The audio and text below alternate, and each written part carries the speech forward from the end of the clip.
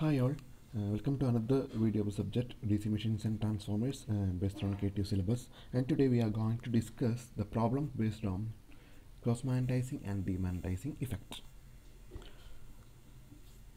So the first problem is a lap-wound 4-pole DC generator with 480 conductors in the armature supplies 72 ampere current. The brushes are given an actual lead of 12 degree mechanical. Calculate the cross-magnetizing ampere turns per pole. So we have to calculate the cross-magnetizing ampere turns ATC here. So we know that the equation for ATC is ZIC into 1 by 2p minus theta by 360. Here where Z is the number of conductors and IC is the current per conductor and P is the number of poles and theta is the actual brush lead in mechanical degree. Okay, it is not in electrical degree, it is in mechanical degree. So we have to find all these terms to find ATC. Okay. So from the question itself, the Z is 480 conductors. Okay, Z will be 480. Okay, and the current here is 72 ampere. Armature supplies the current of 72 ampere. Okay, so we are taking that armature current IA as 72 ampere, but here IC is the current per conductor. That is current flowing through a conductor. Okay, and in the question it is given that it is a lap-wound generator. So we know that for a lap-wound generator, the number of parallel path A will be equal to P.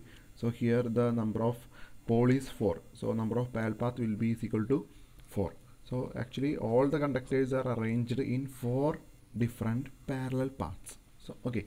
So for finding the current through a conductor, that is current through a parallel path, we have to divide the 72 ampere by the number of parallel paths. So 72 by 4 we will get as 18 ampere. Okay, and the mechanical degree theta is 12 degree, it is given. If it is given in terms of electrical degrees, okay, listen carefully, if it is given in terms of electrical degree, we have to convert that into mechanical degree using the equation theta electrical is equal to P by 2, number of poles by 2 into theta mechanical. We have to use this equation. Okay, so from that theta mechanical will be equal to 2 into theta electrical by P. So using that equation we have to find the actual mechanical degree, and then only we have to substitute in the actual equation of the cross magnetizing ampere turns pole ATC. So in the equation, if you are substituting the value of theta, it should be in mechanical degree. Okay, so it should be noted.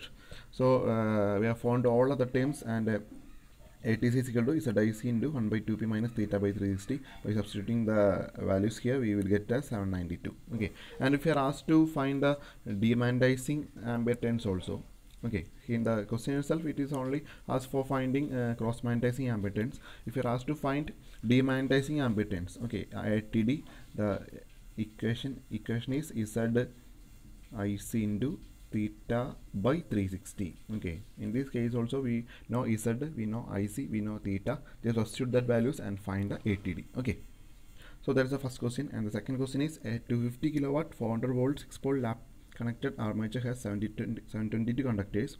It is given a brush lead of 2.5 degree. Okay, it is 2.5 degree here. Mechanical from its geometrical neutral axis. Calculate demagnetizing and cross magnetizing ampere turns per pole. Neglect shunt field current. Okay, so here also we have to write the equation first. ZIC into theta by 360 for ATD, and ATC is ZIC into 1 by 2p minus theta by 360. Okay, so here Z, the number of conductors, it is given as 720. Okay, and the IC, we have to find the IC. The current is not given in the question itself, so by using the power and voltage rating we have to calculate the load current first. Okay, IL can be found using the equation P by V. So 250 into 1000 by 400 we will get as 625 ampere. Okay, so it is given that we have to neglect the shunt field current. Okay, so we are just assuming that the load current IL is approximately equal to the armature current IA.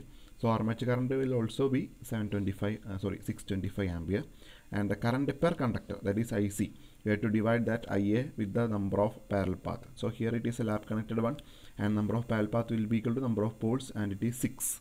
Okay, so 625 by 6, and the brush lead is 2.5 degree mechanical. Okay, so just substitute in the equation itself, and we can find the answers as 521 and 5729. Okay, and the next question is a 4-pole generator has wave wound armature with 722 conductors and it delivers 100 ampere on full load.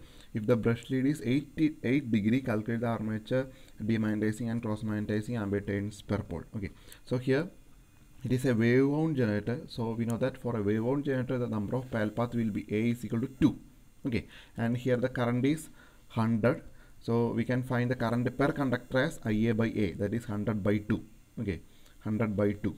It is a wave wound and number of pile path will be equal to 2. So 100 by 2 you will get as 50 ampere. And the brush lead theta is 80 degree and Z number of conductors is 722 conductors.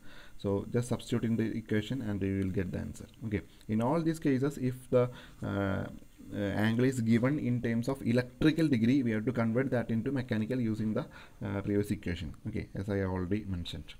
So I hope all of you understand the problem well. So thank you.